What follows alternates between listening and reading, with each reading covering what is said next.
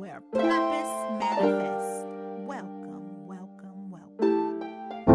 The Most High has called you to be fellowshipping with me on a channel that has poetry, digital art, and kingdom topics. Plus rap. In the name of Yahshuah, I pray you are increased with positive vibes.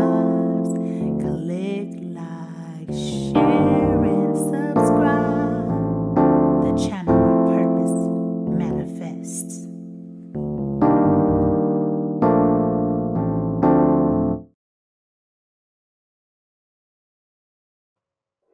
Hallelujah! Glory and honor and praise unto Yahweh, our Heavenly Father, and to His Son, Yahshuah HaMashiach. Thank you so much for tuning in this evening. Yes, we are going to get into another wonderful kingdom topic, and it is on Is Eternal Commonwealth Land mentioned in the Bible, part 2. All right, 2. So I'm going to do a recap. All right, so in the last kingdom topic, part 1, we went over Jubilee. All right, so again, Jubilee was where actually you would plant for 7 years during agriculture in the ancient Israelite kingdom. This is what they do. Plant for 7 years, then let the land rest for 7 years. Alright, then you would plant for 7 years, then you would let the land rest for 7 years, then you would plant for 7 years, then you would let the land rest for 7 years, then you would plant for 7 years. Alright, so that's 7 times 7, that's 49. Once you get to that second cycle of 4, which is the 8th cycle, the 50th year, you would let the land rest for 7 years, and it would be considered the Jubilee year, where all debts would be set free. All right, so just thinking about Jubilee, I think that that was a great ancient way to keep up environmental factors for the land, because of course when you're letting the earth rest, I think you get a better outcome with the earth environmentally. So, and the Jubilee, just doing agriculture, following the cycles of Jubilee, I believe that if this modern day generation practiced that and kept that, you really could have kept it in this generation, because we have so much technology as far as hydroponic farming. All right, so that's a way that you could have let the land rest if we were keeping that in this modern generation, because you would be using water and seed, and you would be letting the land rest for environmental purposes, because the Heavenly Father created this earth, so He knows how He built it, and that was an ancient method of letting the land rest for environmental reasons. Okay, because if you put too much pressure on the earth, different things can happen with if you don't let the land rest. So yes, and so that was what we went over in the part 1, Jubilee. Then we went over land redemption. All right, so land redemption was dealing with the ancient Israelite kingdom, how Commonwealth land was leased out, not sold, but I mean, you would sell it for a price to lease it. All right, so it was never really sold. And if you wanted to get the land back prior to the Jubilee year, you would pay the person for how many ever years that they kept the land the surplus, get the land back. If you did not want to get the land back prior to Jubilee, you would let the person go through the full leasing term of 50 years. And in the Jubilee year, the debt would be set free and they would have to give the land back. Okay? Because at that time frame, everyone would have been operating their Commonwealth land concept. And I went over that in Life After the Flood, that kingdom topic that I talked about.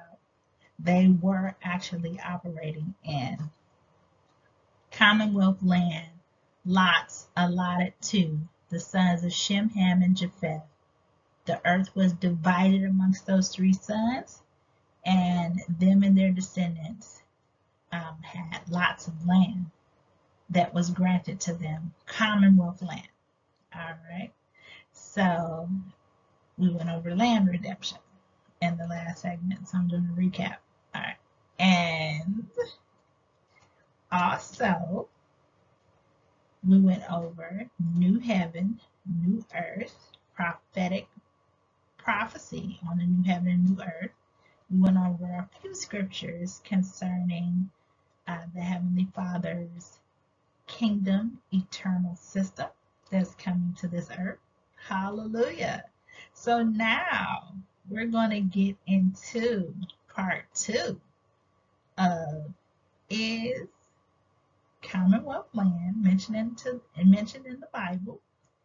And we're going to go over some more prophetic word. Hallelujah. All right, we are fire walking tonight, this evening. So on this current slide, we are going to get into the governing Melchizedek order. This is a part of the eternal Commonwealth land mentioned in the Bible. All right, so every kingdom has a governing rule, and we know that from the last segment in part 1, we talked about the kingdoms of the world becoming the Heavenly Father, kingdoms, and His Son. And it is going to be under a governing holy rule of the governing Melchizedek order, which is a kingdom of priests, and it consists of bliss, peace, and righteousness for eternity. So we're going to get into prophetic word concerning this Melchizedek order. So coming out of Tehillim, or Psalms 110 and 4, verse 4 states, "The Elohim have sworn and will not repent. Thou art a priest forever after the order of Melchizedek." All right, so this is a prophetic word that the Heavenly Father decreed and pronounced over the Messiah, the eternal high priest. He says he has sworn and will not repent from what he has decreed. This is the Heavenly Father, the creator of all, stating this, that thou art a priest forever after the order of Melchizedek. So this is a prophetic word in the Old Testament concerning the Messiah, Yahshuah HaMashiach, the eternal high priest, where the Heavenly Father decreed this Melchizedek order over the high priest, a priest forever. So this is the eternal order. All right, so that's a firm foundation on the Melchizedek order, which is an ancient order prior to the Aaronic order. Okay, you had the Melchizedek order that was in effect. Hallelujah. And in the Old Testament, it talks about Abraham giving a tenth of tithe to Melchizedek, the king of Salem, and this was prior to the Aaronic order, because you have Abraham, Isaac, and Jacob. The Aaronic order comes from Levi, which was the son of Jacob. So he wasn't born yet when the Melchizedek order was in place. Okay, so the Aaronic order came after the Melchizedek order, but it's going to revert back to, in the eternal kingdom, the Melchizedek priestly order. Hallelujah. So we're going to go to the next prophetic word, Hebrews 7:15 through 16 and 27, and Hebrews chapter 7:15 through 16 and 26 and 17. I'm so, God. I can't believe that I'm so tongue twisted right now. All right. We're going to, in the next segment, we're going to take a coffee break. Okay. A poetry coffee break. Okay. So anyhow, okay. The prophetic word is coming out of Hebrews 7:15 through 16 and verses 26 and 27. Verse 15 states, "And it is yet far more evident, for that after the similitude of Melchizedek there arises another priest." So the Messiah, right here in this prophetic word, is the other priest that is talking about, another priest that's going to come in the similitude of Melchizedek, meaning he's coming in the similarity of the Melchizedek priestly order. Verse 16, "Who is made not after the law of carnal commandment, but after the power of endless life." Okay, so he's made after not carnal commandment, that means commandments of men. He is made after power of endless life. So this is a heavenly priestly order, ordained and decreed by the Father. All right, so there is no carnality in the Melchizedek order. There's no man-made traditions.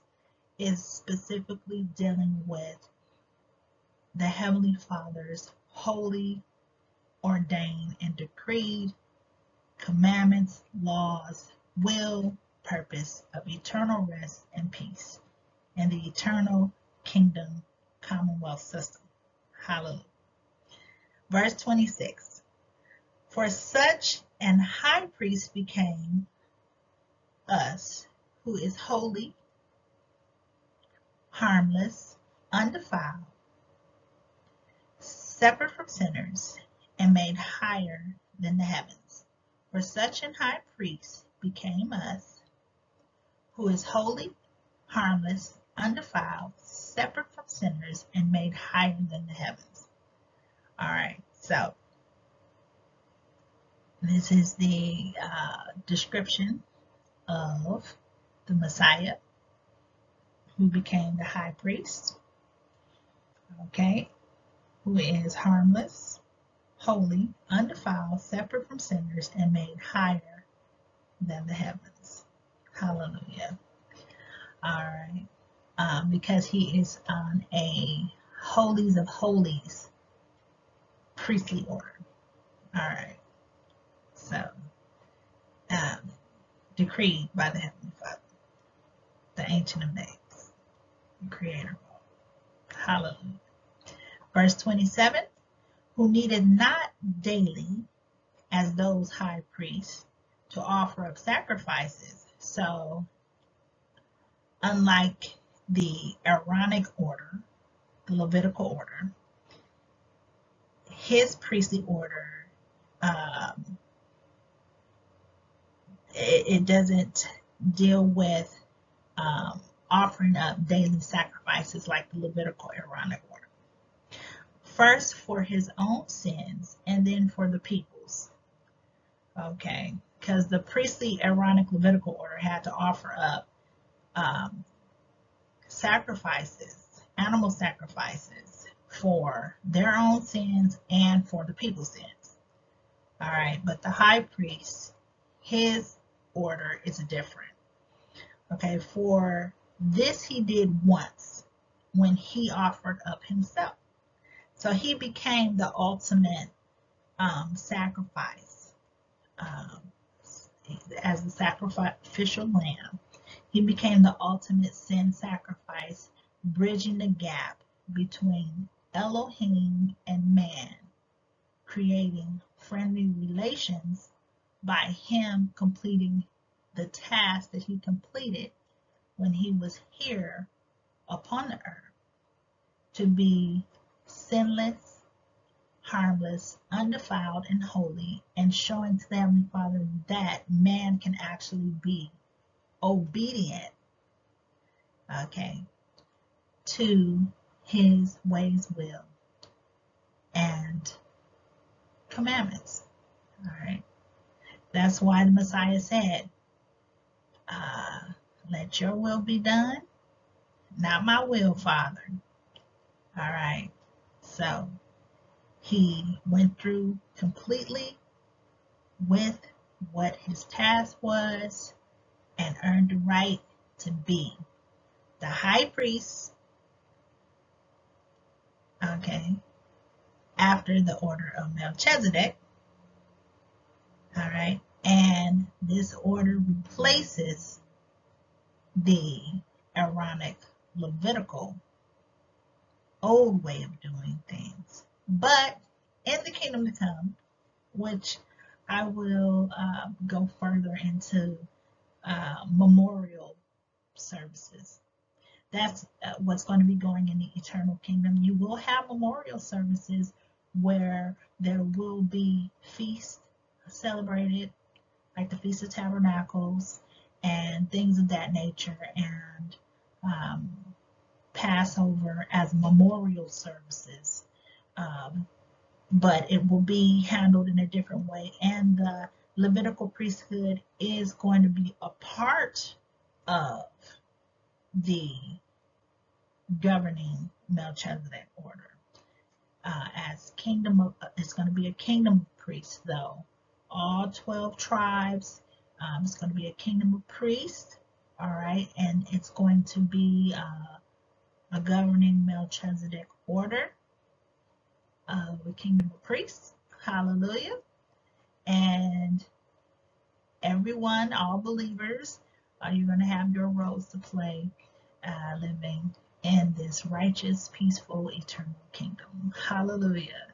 So now we're going to move to the next segment, and we're going to continue to firewalk on this great subject. Is eternal Commonwealth land mentioned in the Bible? Hallelujah to the King of Kings and our High Priest after the order of Melchizedek. Hallelujah. All right, we're going to take a poetry break in front of the gates. So you can grab you some tea, grab you some coffee, some more tea or some coffee, refresh yourself, and listen to The basic instructions called the before Bible. leaving Earth. Prepare for the kingdoms about to emerge. The basic instructions before leaving Earth. Hallelujah. The Bible. Basic instructions before leaving Earth is on your turf. Basic instructions before leaving Earth is spiritual work. Basic instructions before leaving Earth helps us understand life after you die. It is either heaven or hell, where you will eternally be happy or burn forever and cry. Do we want to burn forever eternally? The answer to that is no. So in Yahshuah, let us believe. We need to read our basic instructions before leaving Earth, which stands for the Bible. And let Yahweh renew our minds for spiritual revival. The basic instructions. before leaving earth. Prepare for the kingdoms about to emerge. The basic instructions before leaving earth. The Bible Elohim is an awesome creator. He's the Alpha and the Omega. Forever I will follow you.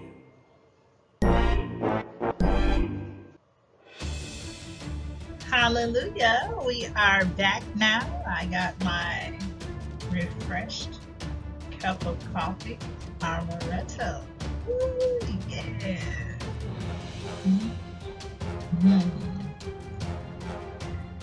Yes, hallelujah, hallelujah. We are fire walking some more. I hope you enjoyed that poem. That's going to be on my next album, my poetry album. And I, as you know, put out the meditation album, or if you did not know, that album is out and getting great reviews, 5 stars. So yeah, I just sent out, actually, I did a giveaway. And I sent out a few complimentary CDs, you know, to some believers that I know that live in the NYC. Yes, New York City. So, and I know that they're going to enjoy their gift that I sent to them, meditation music. Hallelujah. So, and I'm going to do some more giveaways. I'm just getting in the mode of things, you know, as far as starting this platform on YouTube and expanding my company even more. So, yes. Hallelujah. So let's fire walk a little bit more here on this topic of eternal Commonwealth land and the eternal kingdom. Hallelujah. So now we're going into prophetic eternal land setup and new heaven and new earth prophecy in the Old Testament and the New Testament. Hallelujah. On this wonderful kingdom topic. Hallelujah. Hallelujah. Yes. All right. So Yeshayahu, coming out of Yeshayahu, Isaiah 65:17. Here's the prophetic word from the throne room, from the Heavenly Father, the Ancient of Days. Verse 17 states, "For behold, I create new heavens and a new earth, and the former shall not be remembered, nor come into mind." So this is a prophetic word that the Heavenly Father pronounced in regards to the new heavens, that's the universe above the earth, and the new earth. It was decreed in the Old Testament by the Heavenly Father. He stated, "For behold, I create a new heaven and a new earth, and the former shall not be remembered, nor come into mind." So this is the prophetic overview of what he was going to do to the earth and the heavens after the flood. Okay. Because we know the book of Isaiah, it goes into prophetic word concerning the future. All right. Some of the book of Isaiah or Yeshayahu. Then you have 2 Kepha or Peter. 2 Kepha or Peter 3:13 coincides with the book of Isaiah 65:17. Now, verse 13 in Kepha or Peter, chapter 3, verse 13 states, "Nevertheless, we, according to his promise," what promise? The promise that was mentioned in Yeshayahu 65:17. That's the promise it's talking about. "Look for new heavens and a new earth wherein dwelleth righteousness." Hallelujah. So you see that we believers look forward to that promise. All right, and this is Kepha is in the New Testament. Okay, modern day they call it the New Testament. I say all Holy Scripture, but it is considered the New Testament in this modern day.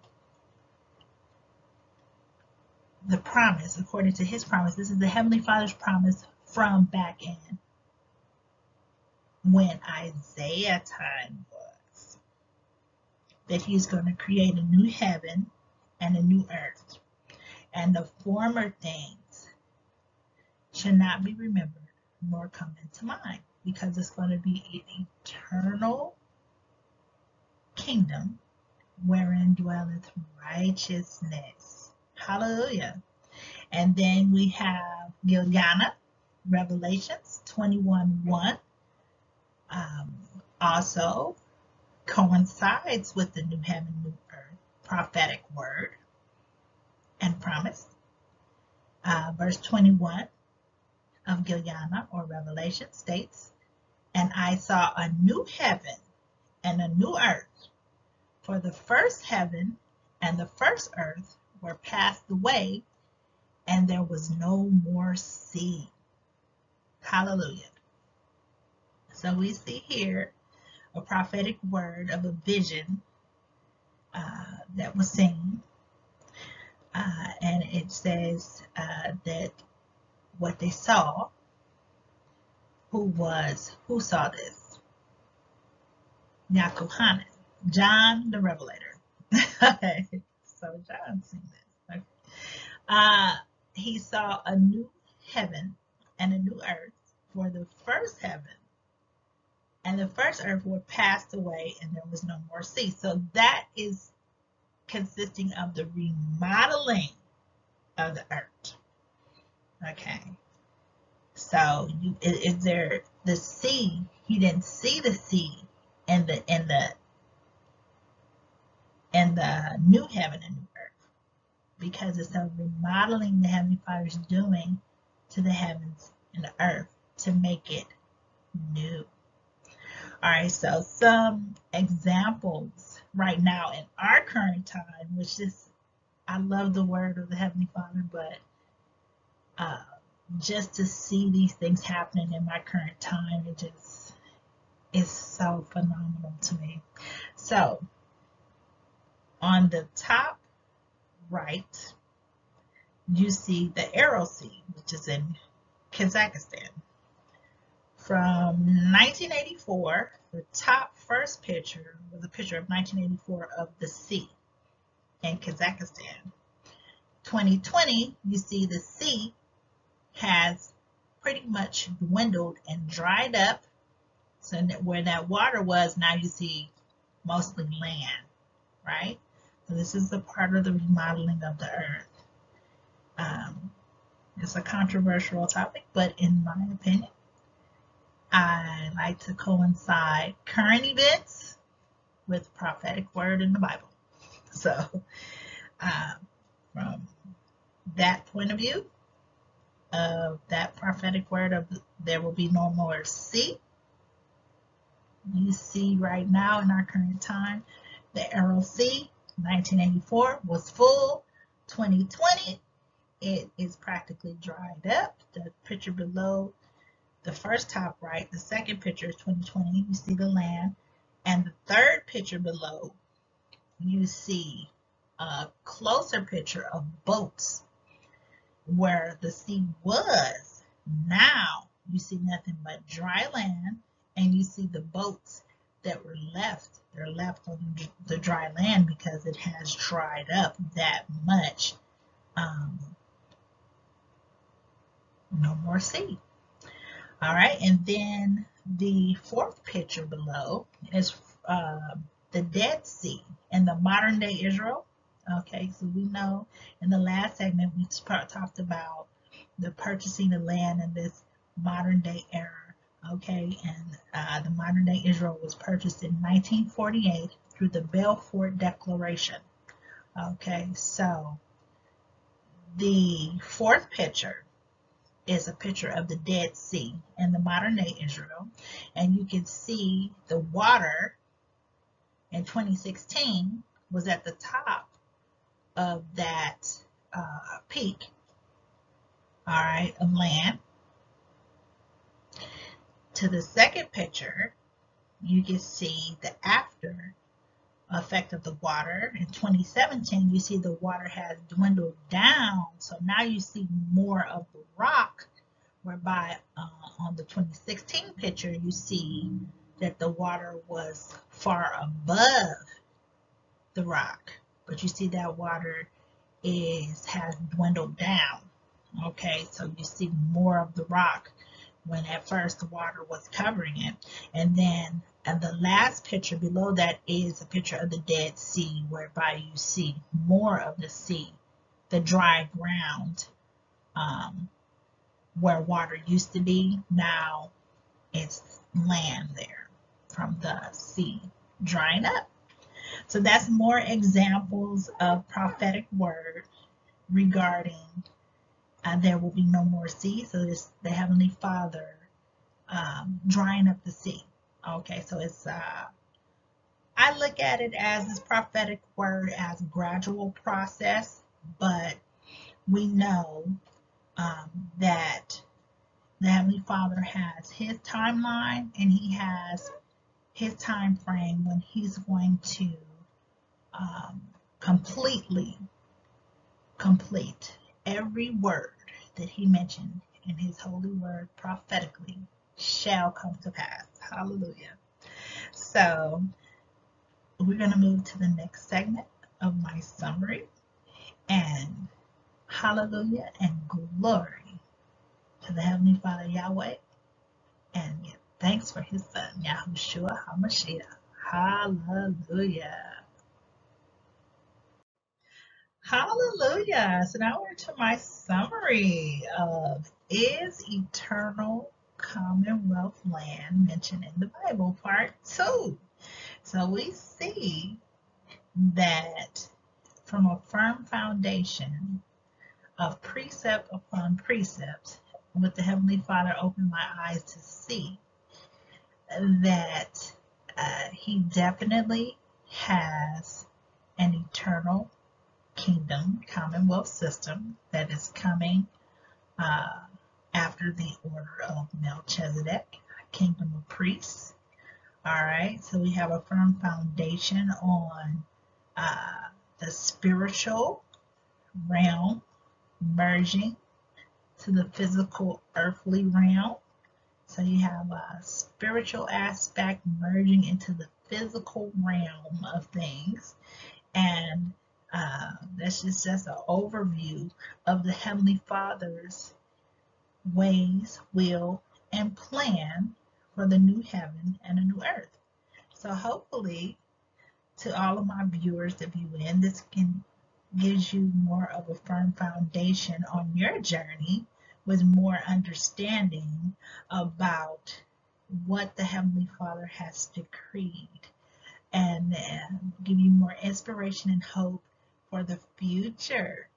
Hallelujah. Thank you again for tuning in, and may you have a wonderful week. And usually I used to do a testimony once a month. But since of my expansion, I've been doing more so of the testimony kingdom topic of what the Heavenly Father has opened my eyes to see. So I hope you enjoy this. And until next time, have a wonderful, wonderful week and evening. Hallelujah.